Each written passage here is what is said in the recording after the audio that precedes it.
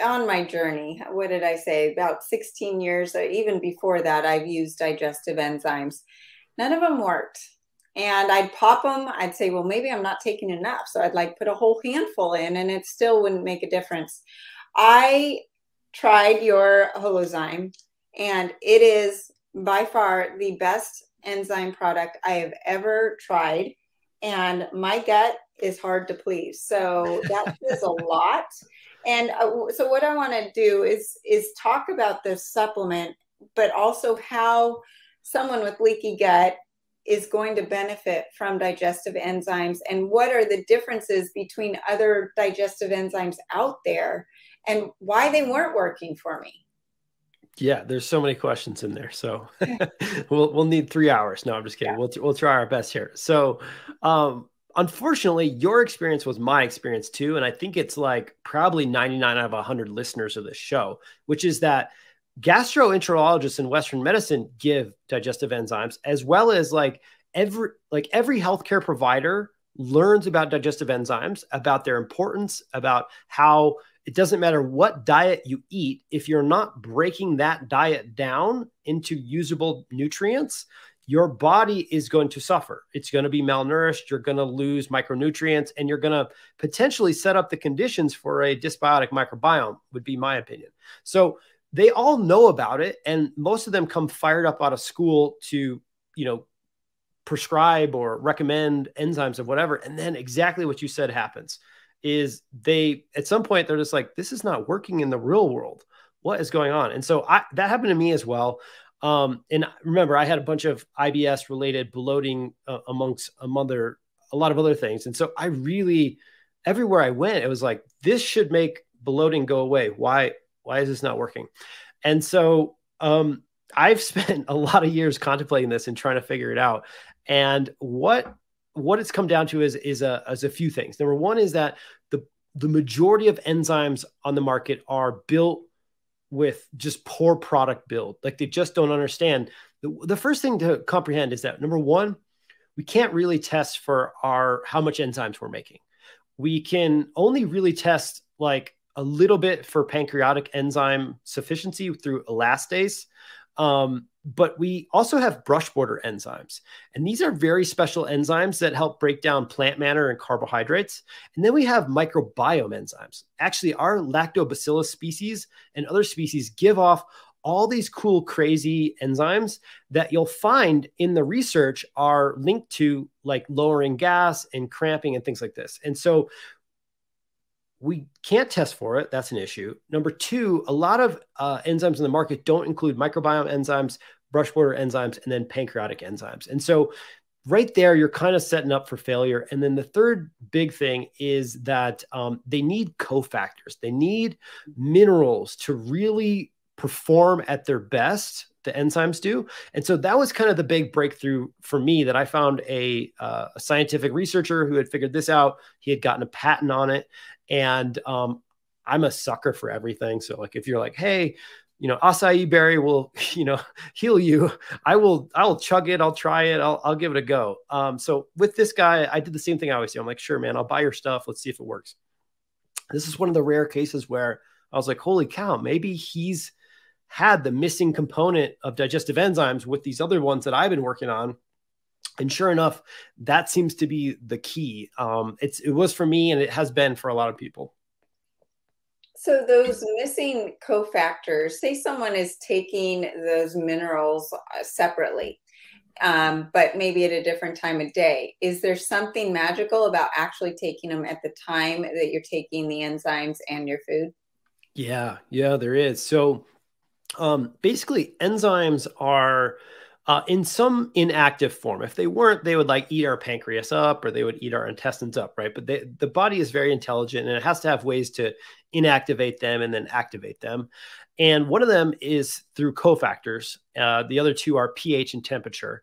And so if you want like the best activity and power and efficiency from your enzymes you currently have, taking like a multi-mineral complex around your food and with your food is going to give you the best option, because basically there will be abundance of fuel. Think about a forest fire. If you have down trees and like stuff to burn, the fire can rage for a really long time. But if you remove those trees and stuff, like it might not die out, but it's not going to be as raging and as intense. Same thing is true kind of with these enzymes. Like there could be a lot of enzymes, but their activity could be really muted. If you introduce a bunch of minerals, then they can kind of really go at it and go after your food. So how do you know how much to take? Well, I mean, there's a patent, which is what we licensed. And so that's what we built into Holozyme, which is our enzyme. If you weren't going to do that, I would say get one of those like multi mineral liquid. Like they have like this. Oh, I'm sorry. I meant how would you know how much of the Holozyme you would take with meals? So here's the thing, like this isn't like the second biggest issue from product design. When it comes to enzymes, that again is not being talked about from your gastroenterologist all the way down to your health coach, which is that dose is extremely variable to the person, and there's no real upper limit. There's no real toxicity to digestive enzymes. There's nothing bad happens if you take too many. So obviously, if you're concerned, if you're pregnant, talk to your provider, things like that. But if you're being an adult, there's not a real upper limit based on what the literature says. And so what I mean by that is what we just talked about, your state of stress, your state of EMFs, if there's mold in your house, if you're dealing with a parasite or whatever, you might need 3 capsules, 4 capsules, 6 capsules, maybe more per meal to really break down that food. And what I want to do is give people the confidence that whatever brand, whether it's our brand or anybody else's brand, this is universally true. You can start upping them. Like if you're having bloating, if you're having food undigested in your stool, if you're having stools that are too soft or too liquidy or too hard and too constipated, like start upping, and you have an enzyme, whatever brand it is, start today with 2 or 3 or 4 or 5 and just start playing around. I'm not saying it will work because the product design might be missing the things I talked about. So it may never work for you, but it's worth a shot since you got it in the house today. Okay. And so I'm assuming you would recommend that if someone's having a ribeye steak, they might need a little more versus a protein shake. Yes. Yeah. So it would go along with just common sense as far as that goes. I love the fact that you can't overdo it. And so that gives people that freedom to test on themselves, and everyone's different. And you might need more for the same meal next week than you do this week, because it's all changing and there's so many different factors that are going into it. So I want to double click on that real quick. What you just said is the key to, like, if you want to go to the next level as like, whether you're the head of the household or you hold health, like let's say like you, in your case, I'm going to assume that as mom, you kind of like are not necessarily dosing everybody, but you're kind of keeping everybody dosed up on their health and kind of taking care of everybody's health. If you know that, if you're entering into stressful times, like maybe you're going on a like, I don't know, maybe like it's a softball weekend or a soccer weekend or something like that, where everybody's outside of their routines. The food is not as controlled. The environment's stressful due to the scheduling and everything. Like that is the time to have extra enzymes around. That is the time to, start to play, especially with this stuff. Because you can almost assume whenever you get stressed out, your digestion is going to be worse. And that's just due to your nervous system. Your nervous system has mainly 2 modes, sympathetic and parasympathetic. Parasympathetic is where you want to be for digestion. And if you're sympathetic, meaning you're rushed, you're stressed, your body does not allow as much stomach acid to be made. It doesn't allow as much enzymes to be made. And so in general, digestion, like you should expect more bloating. You should expect more IBS-like symptoms on anytime you're stressed, whether it's travel or, maybe the in-laws have just come to visit, something like that. Well, especially after the holidays, as we're talking, I'm sure everyone can, identify with that. What we do as a family is we pray at the table. And there's a reason that around the globe, regardless of your beliefs, people pray before they eat. And it's to get into that parasympathetic mode, calm down, and you actually feel your body go, and let's just actually focus on the food.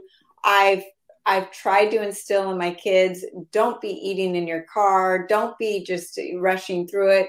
And this is interesting, Stephen, is my college freshman daughter has had issues with bloating forever since she was a little girl. And we've tried this and that and this and that. And here she is in college now, away from my organic, beautiful, amazing food. And she's trying to eat clean as much as she can, but you know how that goes. And she goes, Mom, I'm feeling better. And I said, well, what do you think it is? Because I know you're not taking more supplements and I know the food isn't any better. She goes, I'm actually more intentional with my eating.